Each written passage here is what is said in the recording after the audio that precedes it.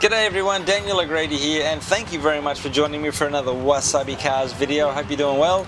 Now we're doing something a bit different today. Yeah, it's not a Japanese car, doesn't have to be, but yeah, this is a Volvo from 1970, and we are car spotting in Australia. Back in August 2015, was at a service station in northern New South Wales, and this beautiful 1970 142S Volvo rocked up, and it looks pretty special, wouldn't you say? Turns out it's an ex-rally car, and an ex-rally car of note. This car took part in the 1970 Southern Cross Rally.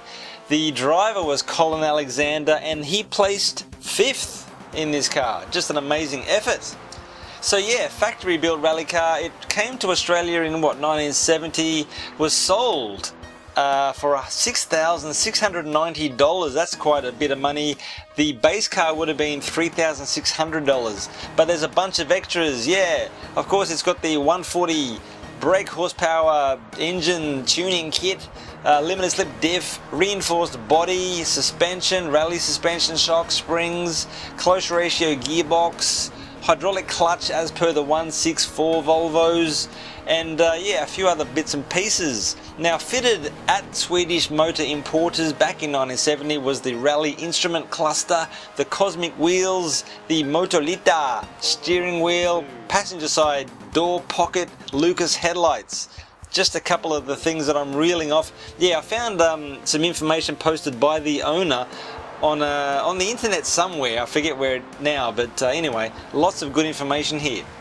Now, stored and not in the car at the moment, extra fuel tank, modified air filters, oil cooler, and rally seat. Again, not in the car at the moment, but yeah, it just shows that it's a legit ex-rally car, doesn't it?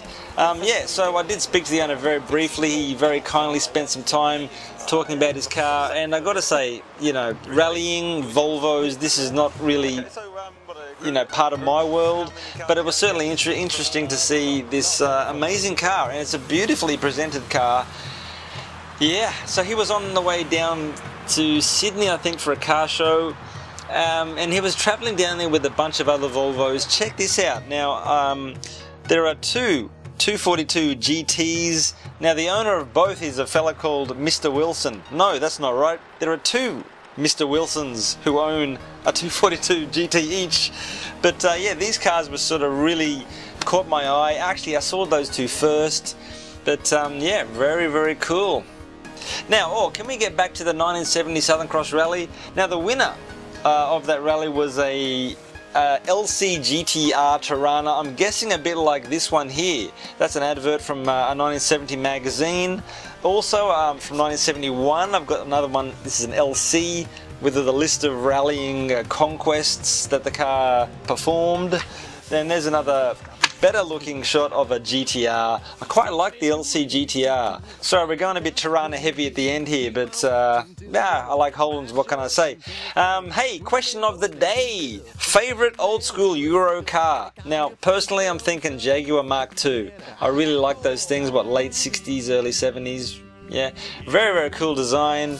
Now, if I had to pick a car that was not English, sort of more, you know, European, how about a BMW 3.0 CS? They look pretty cool.